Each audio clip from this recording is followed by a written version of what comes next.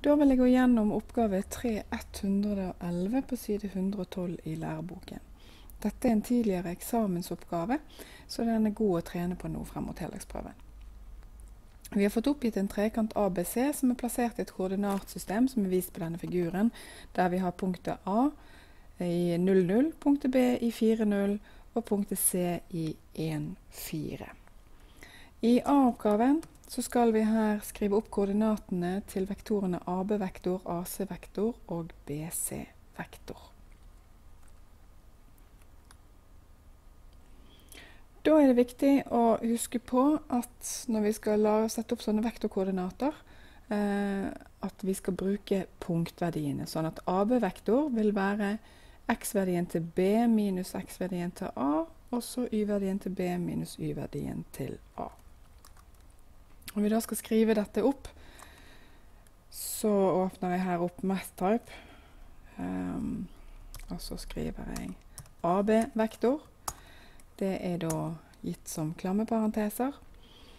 Vil da være 4 minus 0, 0 minus 0, som da blir lik 4, 0. 2 streker under svaret. Vi skal ha AC-vektor.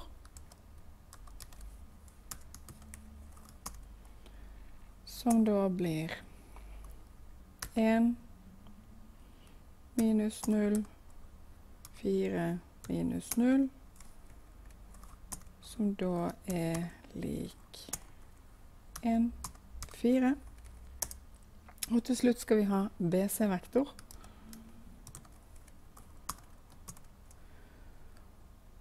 Og da får vi 1 minus 4, 4 minus 0, som dermed blir lik minus 3, 4. I B-oppgaven får vi oppgitt at M1 er midtpunktet på AB, og at M2 er midtpunktet på AC. Det betyr at vektoren A til M1 er halvparten av AB, og A til M2 er halvparten av A til C. Og siden A ligger i origo, så blir dette en veldig enkel operasjon å gjennomføre. Da får vi altså at A til M1 er lik en halv AB-vektor, og da en halv, og AB-vektor var 4, 0, som da blir 2, 0. Og siden A ligger i origo, så får vi derfor at punktet M1 har koordinatene 2, 0. Tilsvarende for A, M2 skal da være lik en halv AC-vektor, som da blir en halv ganger 1, 4, som da blir en halv komma 2, som fører til at M2 er lik en halv komma 2. Da har vi løst oppgave A og B, funnet disse vektorene, og vi har funnet disse to midtpunktene. I C-oppgaven så står det at vi skal la S være skjæringspunktet mellom CM1 og BM2. Og at der finnes to måter å finne koordinatene til S på, og det er ved å skrive CS på to forskjellige måter. Den ene måten er å skrive at CS er en konstant gange CM1. Det andre er at CS er lik CB pluss en konstant gange BM2. Det kan vi gjøre fordi at punktet S ligger på CM1, og da vil vektoren CS være parallell med vektoren CM1, Og tilsvarende vektoren BS vil være parallell med vektoren BM2. Og så har vi fått oppgitt disse to uttrykkene i oppgaven, som da gir oss en vektorligning som vi da skal løse. Her er ligningen vi har fått oppgitt i oppgaven, altså at vi har en konstant ganger KM1 vil da være lik CB pluss T ganger BM2. Da må vi sette inn for vektorkoordinatene tilhørende disse ulike vektorene. Ved å sette inn koordinatverdiene for disse punktene, altså x-verdien til M1 er 2, x-verdien til C er 1, og tilsvarende y-verdien til M1 er 0, y-verdien til C er 4, og gjør sånn tilsvarende bortover, og så fyller vi ut disse, så får vi en vektorligning og et ligningssett vi kan løse. Når vi da slår sammen disse, så får vi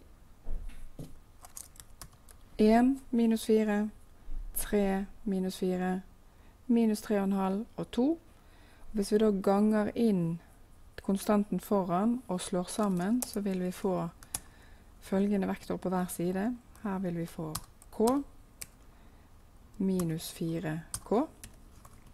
Og på høyre siden får vi 3 minus 3,5 T som x-verdier, og som y-verdier så får vi først her minus 4, så får vi herifra pluss 2t. Og da har vi at når vi har to vektorer skal være like, så må x-koordinatene være like, og y-koordinatene være like. Her får vi derfor at k er lik 3 minus 3,5 t. I tillegg får vi at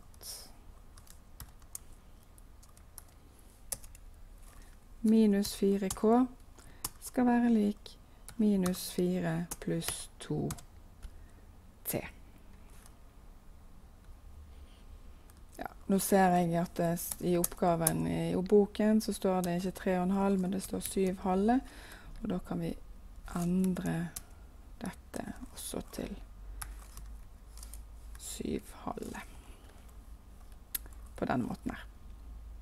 Men i C-oppgaven skulle vi vise at vi fikk denne vektorligningen, så da er vi egentlig ferdig med C-oppgaven, og vi er klar til D-oppgaven. Der skal vi løse den vektorligningen. Og da er det at vi får disse to uttrykkene her.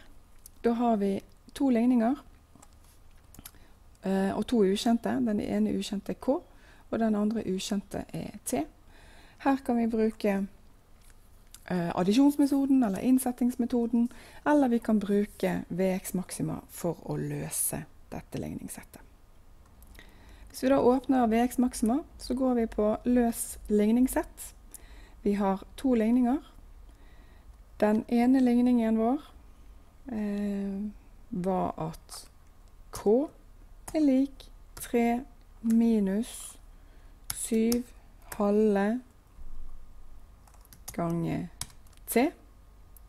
Den andre ligningen er at minus 4 ganger k er lik minus 4 pluss 2 ganger t. Og de variabler jeg har da, det er k og det er t. Løser jeg denne, og da får jeg ut k lik 2/3 og t lik 2/3. Da kan jeg lime inn det som jeg har fått ifra Vx maxima, og så må jeg oversette dette til matematisk språk, eller løsningsspråket, k lik 2/3, t lik 2/3, og så setter jeg det bare inn som en løsning. Altså k er lik 2/3, og t er lik 2/3.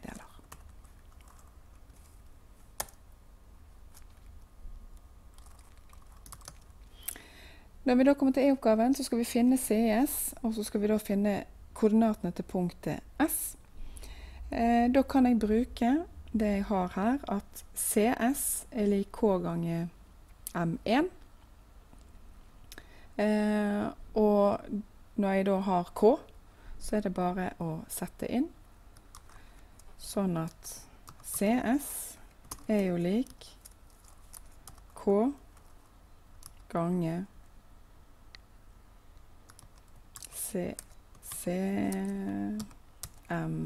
1. Og da blir det lik 2/3 gange, og CM1 hadde vi her 1 minus 4, 1 minus 4, og da blir det lik når vi ganger inn 2/3, og så får vi minus 8/3 som y-koordinat. Og det da CS. Vi skal da bruke dette til å finne koordinatene til punktet S. Og da kan vi kalle S for x, y, for det de ukjente. Da vil vektoren CS kunne skrives som x minus 1, y minus 4, og dette skal jo være lik den vektoren vi hadde i sted, altså 2/3 minus 8/3, 2/3 minus 8/3. Dette betyr at x minus 1, som x-koordinaten til denne vektoren her, må være lik 2/3, og y minus 4 må være lik minus 8/3. Så vi løser denne ligningen her, så får vi at x lik 5/3, og ligningen her nede gir oss at y lik, da skal vi plusse på 12/3 her, så vi får 12 minus 8, så da får vi 4/3. Dermed så har vi at punktet S, da har koordinatene 5/3, 4/3. I oppgave F får vi vite at M3 midtpunktet på BC.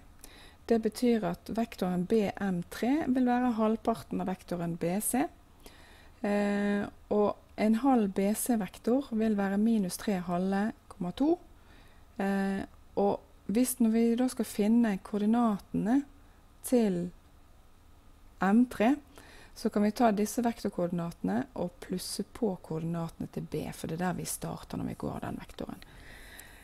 Det betyr at M3 vil ha koordinatene 4, for det x-verdien til B, minus 3/2, og 2, eller 0 pluss 2 hadde kanskje vært bedre å skrive, da hadde det vært mer riktig. For 0 da y-verdien til B, pluss 2 som fra vektorkoordinatene.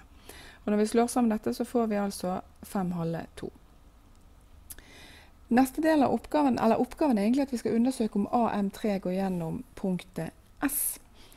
Og hvis det gjør det, da vil AM3 være parallell med AS. Så hvis AM3 og AS parallelle, da går AM3 gjennom punktet S. Og hvis de parallelle, da vet vi også at vektoren AM3 kan skrives som en konstant gange vektoren AS. Når vi da bruker koordinatene til M3, så får vi at AM3 kan skrives som 5/2, 2. Og så skal dette da kunne skrives som en konstant gange AS, og da må vi huske koordinatene til punktet S, som 5/3, 4/3, altså 5/3, 4/3.